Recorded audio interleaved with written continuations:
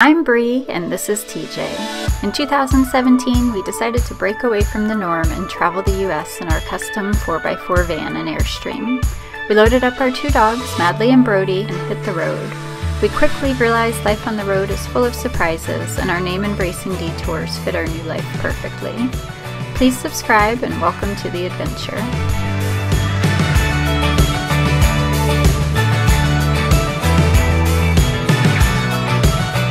We say goodbye to Omaha and travel about an hour away and say hello to Lincoln.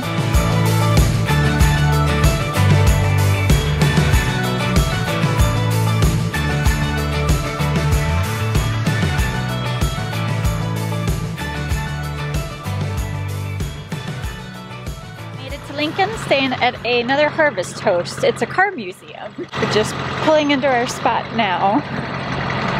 TJ's backing up. I'm making sure he doesn't hit anything. I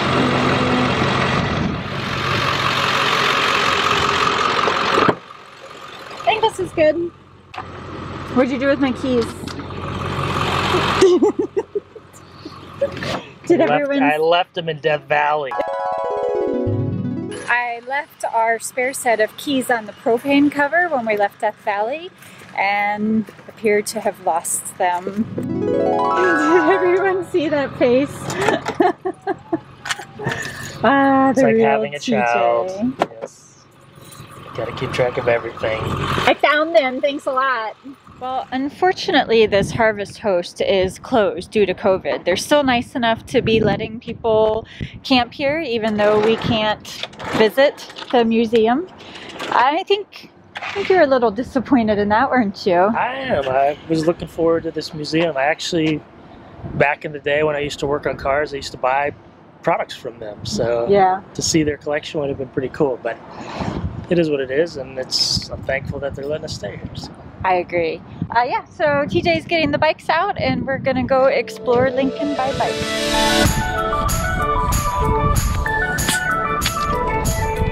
You guys keep the house safe, okay? Love ya. Good.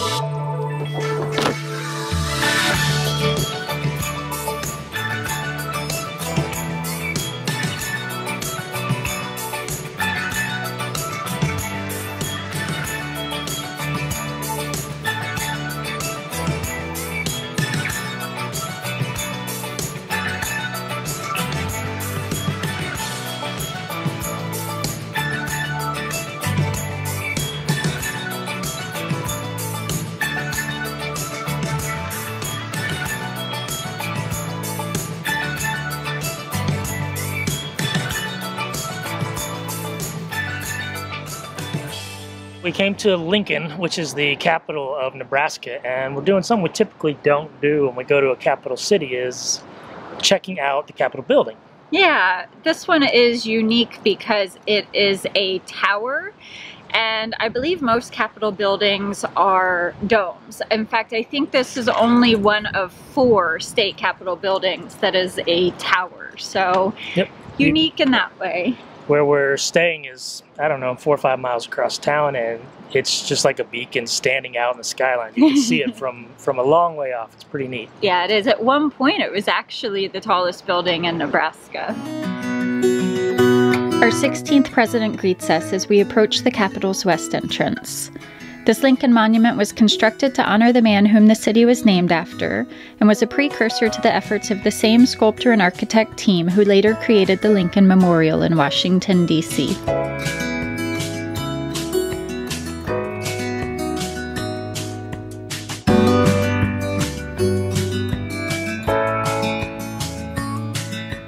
TJ, I'm gonna need you to... We're in the elevator, and it's the smallest elevator ever. Where are we headed? 14th floor, all the way to the top.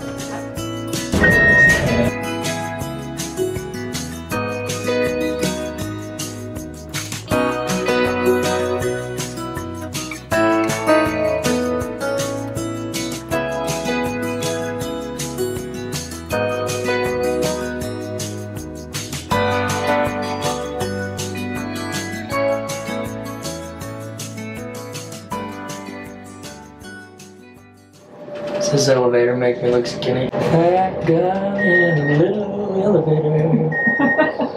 that guy in a little coat.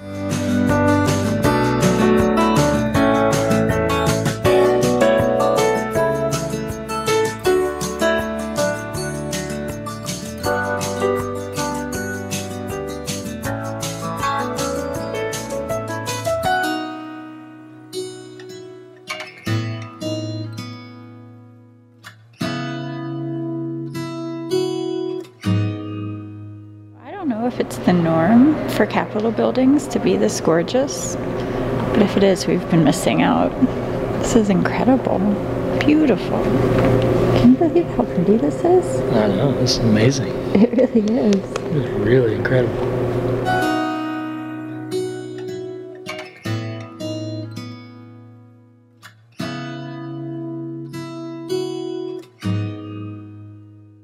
We just did the free tour that they offer here at the State Capitol building, and it was fascinating. Yeah, very informative, great tour. Yeah, absolutely. We learned all kinds of super interesting things. You can only remember like a fraction of them, but... Right. They actually built this Capitol here 3 times. The first 2 times they built it out of sandstone, which was a material that couldn't withstand the elements, wouldn't hold up, so it ended up starting to crumble. They didn't learn that the first time. Which is why they ended up building this 3rd one, which is made out of Indiana limestone. I also learned during the tour that Nebraska was the first state after the Civil War, and so when they chose this location for the Capitol, they actually named this, or renamed the city here, Lincoln, to pay homage to Abraham Lincoln. Yeah, so I found that really interesting.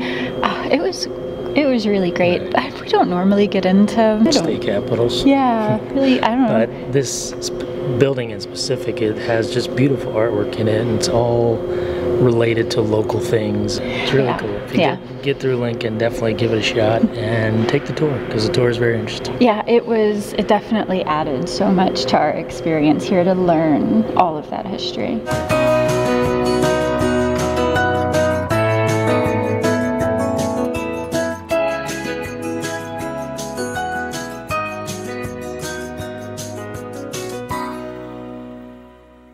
Headed out of our Harvest Host this morning. It's been an okay stop for us. It's just a parking lot in an industrial area, you know, not a winery or brewery or farm. So, you know, it was very nice of them to let us spend the night here, but I think it's time to move on.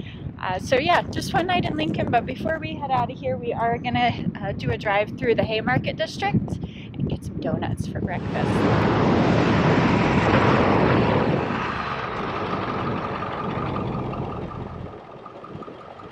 We normally avoid pulling the trailer for errands like these, but we couldn't get donuts yesterday on the bikes because there's no easy way to carry them. And we didn't want to unhook just to get donuts, so we decided let's try it. But we just pulled down a one-way street the wrong direction. Thankfully it wasn't a busy street and we could like make a quick U-turn and get headed in the right direction, but geez Louise.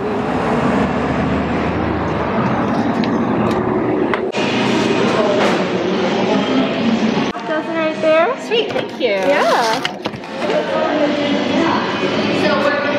Let's try these donuts. So everyone told us that this Hertz Donuts is a must stop in the Lincoln area. Yep, we were told that in North Carolina once, and it was Duck Donuts there. And it was a definite. Do you remember what our favorite donut was from Duck Donuts? It was the maple bacon donut. Oh my god. It's like a hoagie roll. The craziest thing I've ever seen. TJ's reaction when I pulled it out. It's like a French bread pizza. Can I use your knife? I don't want to use my knife for that. Yeah? Uh-oh, we're out of dad napkins. Oh, I got one. Find one? Alright. Oh, pretty yummy. I love the combination of salty and sweet together. If I'm being honest, I think the duck donuts was better. It's good. It's just not as good, I don't think. Yeah, I think the duck donuts was better. With our exit from Lincoln, that's our exit from Nebraska, actually. It is, yep. Yeah. So good way to go out. Absolutely.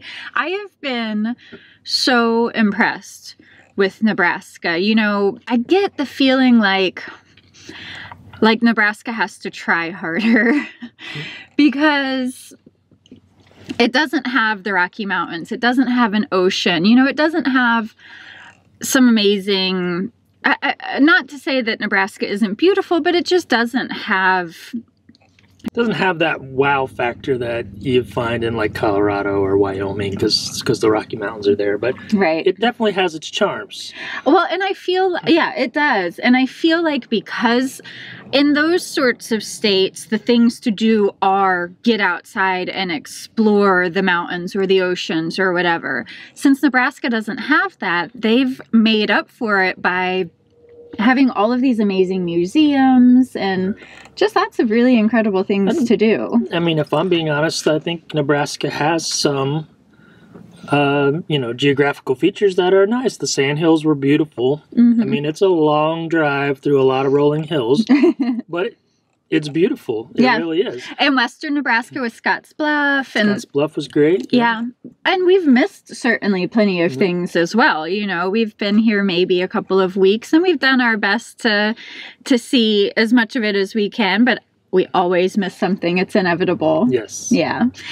So we're actually headed south today. Yes, we are. Into another new state, Kansas. Yep. We made it a point when we were planning our route back to Florida this year to hit some of these Midwestern states that I feel like tend to get kind of neglected in people's travels. Yeah, most times when we're headed back east from, you know, from the West Coast, we tend to get on the highway and kind of blast through these states. And this year we decided we wanted to make a real effort to include them because it's part of the U.S. and we've never been there, and we felt like we should. So. Right, exactly. So we're excited about what's coming up in our travels and saying goodbye to Nebraska. It's been great. We've had a good time. Your donuts are really good. Thanks for the send-off with the great donuts. Yeah, exactly. And yeah, we've had a wonderful time. Nebraska ended up being better than we ever imagined, and a good reminder to not judge a book by its cover. As always, a big thank you to our patrons whose support help make these videos possible. If you'd like to help support the production of our videos, please head over to patreon.com/embracingdetours. Thanks for watching, and we'll see you next week.